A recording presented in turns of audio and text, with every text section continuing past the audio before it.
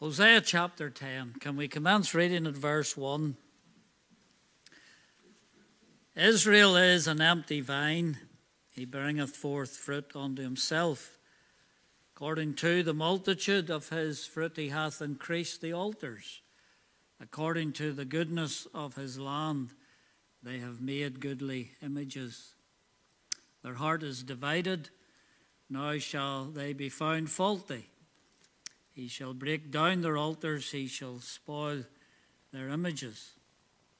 For now they shall say, we have no king, because we feared not the Lord. What then should a king do to us? They have spoken words, swearing falsely and making a covenant. Thus judgment springeth up as hemlock in the furrows of the field. The inhabitants of Samaria shall fear because of the calves of Bethaven.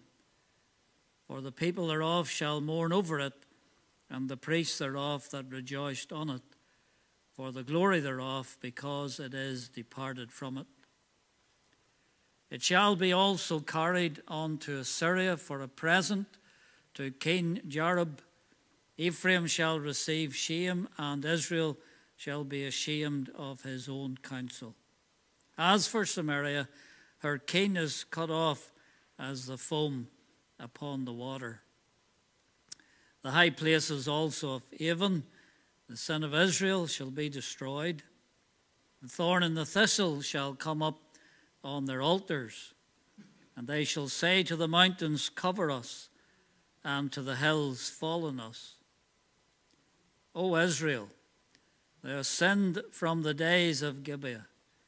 There they stood. The battle in Gibeah against the children of iniquity did not overtake them.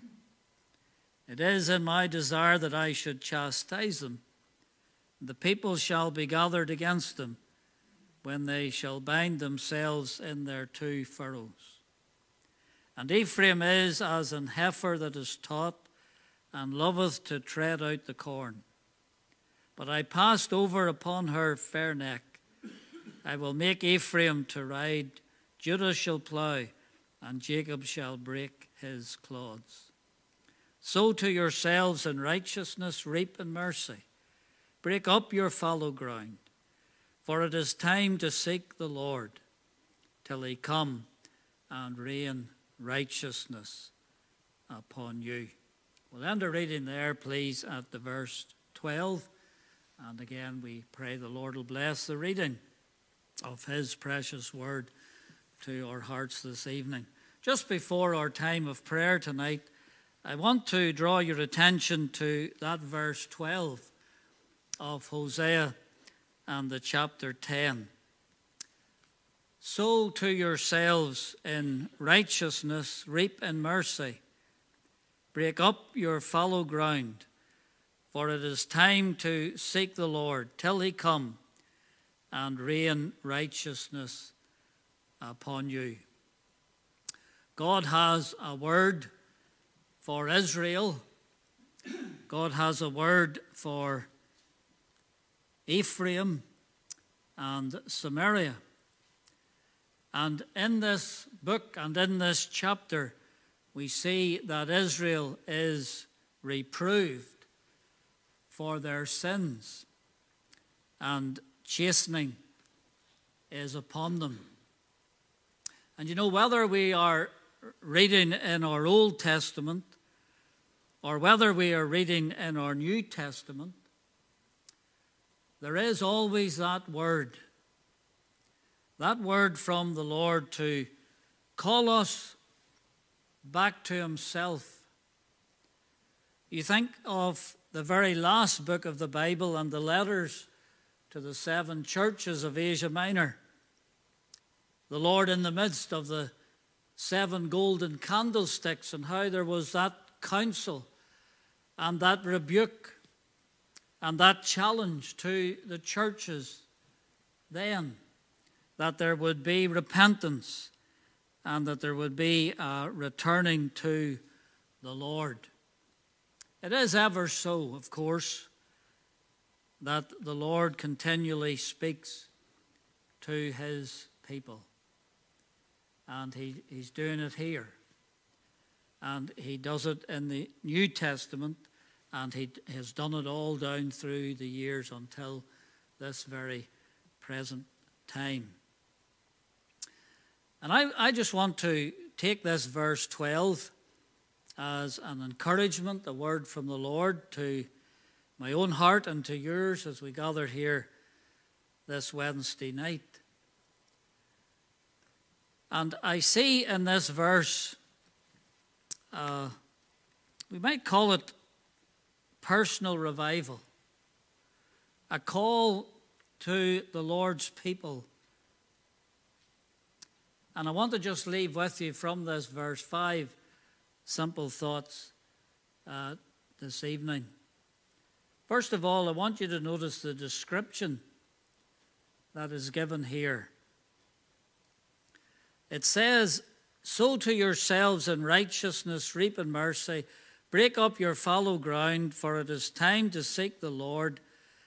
Now notice these words, till he come and rain righteousness upon you.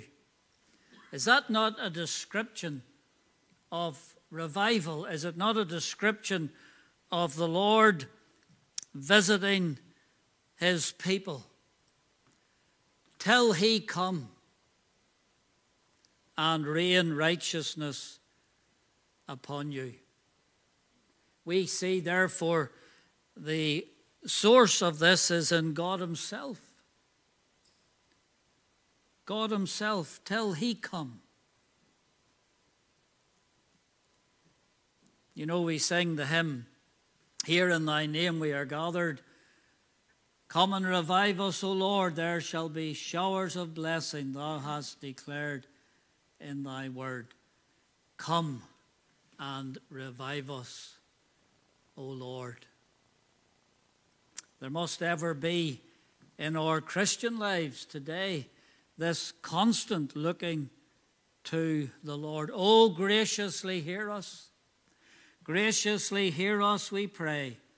Pour from thy windows upon us showers of blessing today. Isn't this a lovely description of the Lord coming? And notice, and rain righteousness upon you. The Lord coming, and this comes from above. This is from the Lord. It is not worked up by us.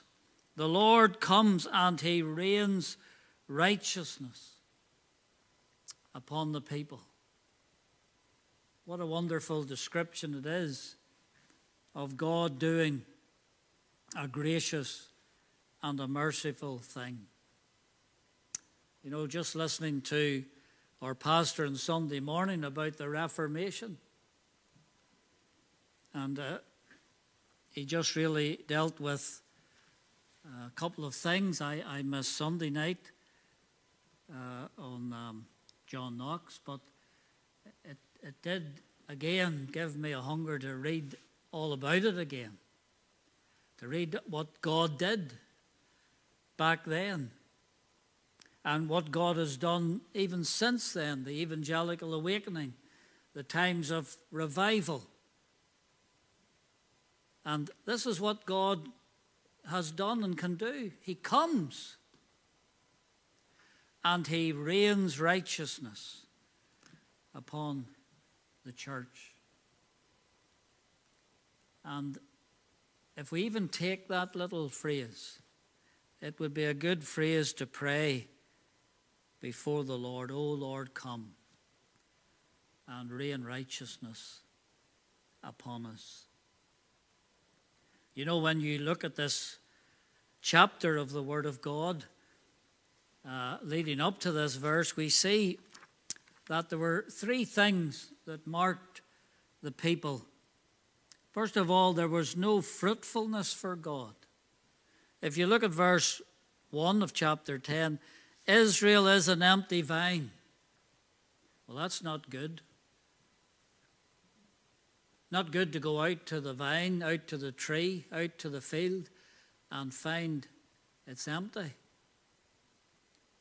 You know, when we when we lived in Greenmill Street, Upper Greenmill Street, we had an apple tree in our backyard. And it was great to see it laden down with apples. And they were pretty good apples, if I remember. Pretty sweet. And we thought, how on earth did the Jamisons get an apple tree? Well, I don't know, whoever was in that house before us must have planted it. But it was really wonderful to go out and see this tree laden with fruit, the branches bowed down with these apples. But the Lord says Israel is an empty vine. He bringeth forth fruit, yes, but unto himself. And according to the multitude of his fruit, he has built altars and groves and images. In other words, there's been a lack of acknowledging God and the true God and being filled with thankfulness to the Lord. The Lord. I was sitting last night watching a wee bit of the news, and it struck me, have you ever noticed the rallies that are going on in the United States at the moment for the presidential election? And I think every single time, now I might be wrong there because I haven't seen them all, but it appears that it must be a thing they do when they're about to bring on the candidate who's running. They say, and now I want you to welcome the next president of the United States. How do they know that? That's him. I remember Dr. Paisley, there was one time, you remember the days when it took ages to count the votes in Northern Ireland, and it had been held over to the very next week, and I remember him looking at the newsletter, and he always had his sermon titles, and he was preaching that Sunday night, Election Secrets. That was the title of his message, which I thought was very good, Election Secrets. And of course he was talking about the vine election. But that's what they do, you see, this thing, taking it for granted. What they should say is, God willing. God willing. And so it is with Israel. There's this no fruitfulness towards God. If you look at verse 2, there's no following after God. Their heart is divided. Now shall they be found faulty. He shall break down their altars. He shall spoil their images. Other things have come in to take away their heart from the true and living God, who said, thou shalt not make any graven image. And then you'll see in verse 3, there's no fear of the Lord. For now they shall say, we have no king because we feared not the Lord. What then should a king do to us? No fruitfulness for God, no following after God, no fear of God. This is so true even in our lives today in New Testament times. What is the purpose of God in our lives after we're saved? That we would bring forth fruit unto Him. Isn't that what the Lord Jesus said? He said, I have ordained you that ye should go and bring forth fruit. The Bible talks about Philippians 1:11, the fruits of righteousness. Romans 6:22, fruit unto holiness. Galatians 5:22, the fruit of the Spirit. Colossians 1:6, the fruit of the gospel. The Saviour talked about beareth fruit, bringeth forth more fruit, bringeth forth much more fruit. And this ought to mark the lives of the people of God, and it was absent. Think of those words. Verse 1, Israel is an empty vine. An empty vine. Following after God. Savior said, my sheep hear my voice, and I know them, and they follow me. Follow me, he said, and I will make you fishers of men. The Bible talks about follow things that make for peace. Follow after charity. Follow after that which is good. Follow righteousness. Whose faith follow, Hebrews, and follow his steps. So the Christian life should be marked with fruitfulness. It should be marked with this following after God, and it should be marked with this reverential fear of God. Not a slavish fear, not a fear that makes us run from God, but a fear that makes us run to God with a desire to please him and a desire to serve him. In Acts chapter 9:31, we read this: Then had the churches rest throughout all Judea and Galilee and Samaria, and were edified, and walking in the fear of the Lord and in the comfort of the Holy Ghost were multiplied. Multiplied. So we see that the sad thing about Israel at that time was the absence of fruitfulness for God, a following after God. Their heart was divided, and the fear of God. And yet the Lord says, the words of verse 12, isn't he merciful? Sow to yourselves in righteousness, reap in mercy, break up your fallow ground, for it is time to seek the Lord till he come and rain righteousness upon you. There's the description of it, this blessing from God, till he come and rain righteousness upon you. But notice there's decision in this verse, because we read the words, for it is time to seek the Lord. It is time to seek the Lord. Daniel, he says in chapter 9, verse 3 of his book, and I set my face unto the Lord God to seek by prayer and supplications with fastings and sackcloth and ashes. He set his face because of the time that was brought to his attention through God's word. He would seek the Lord. It is time to seek the Lord. And this is a time to seek the Lord.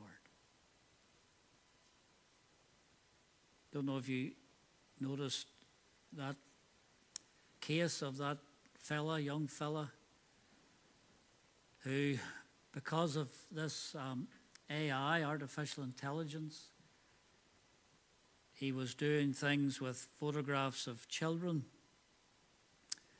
and sending them to men, probably mostly men anyway, and charging £80 a time. Artificial intelligence, the very devil, the devilish thing. Was it not time to seek the Lord? Maybe you're here tonight and maybe you're thinking about your own life, and life is passing. I never thought I'd be 64.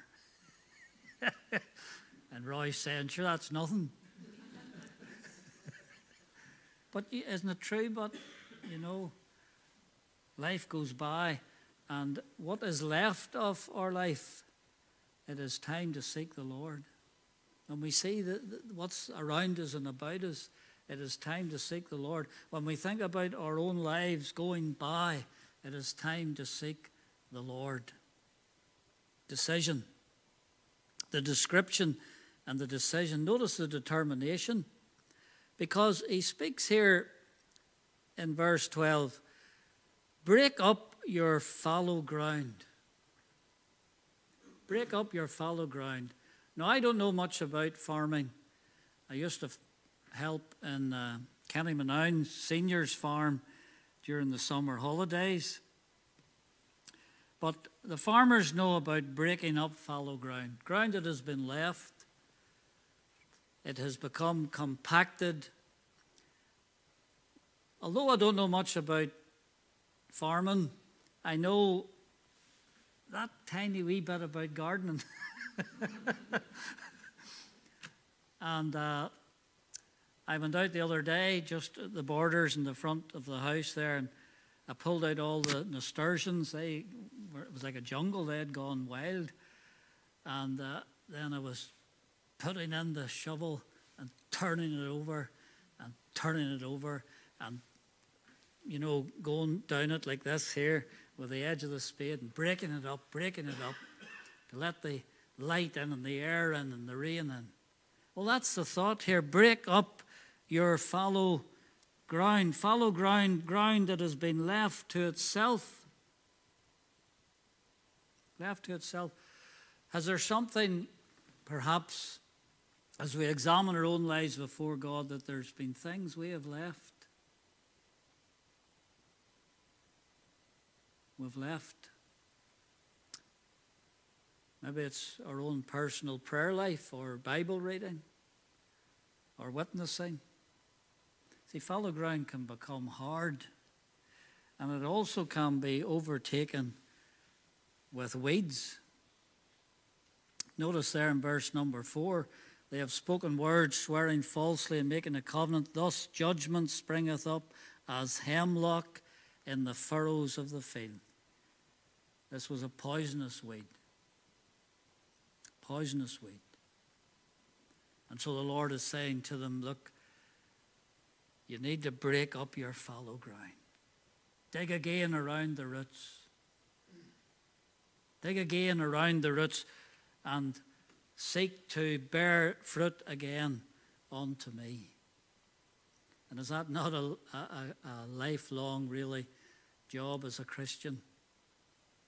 And we come to the Lord's house on a Sunday morning, come to the Lord's house on a Sunday night, come to the Lord's house on a Wednesday. We had the week with our brother Puyan, and there's this continually, we're hearing it in our own spirit, in our own soul, in our conscience. We're hearing it.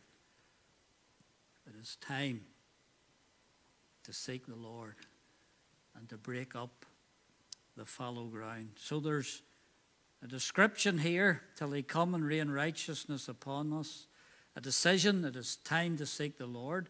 Determination, break up your fallow ground. That can be back-breaking.